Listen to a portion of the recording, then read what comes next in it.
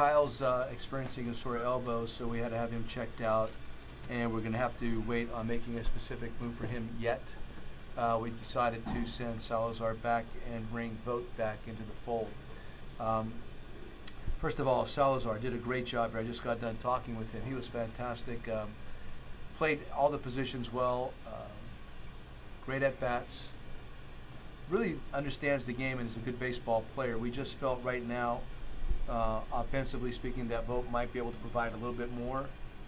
So based on all the different things we got going on right now, without Sam, without BJ, we've been re-evaluating all this stuff. We're talking about it for the last several days, and so we decided to do this for right now.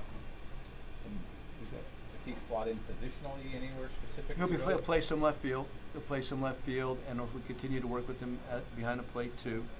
But primarily, probably you'll see him in the outfield. He can't play first base.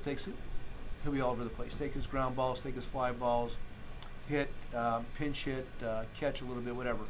Make him into one of those guys for right now.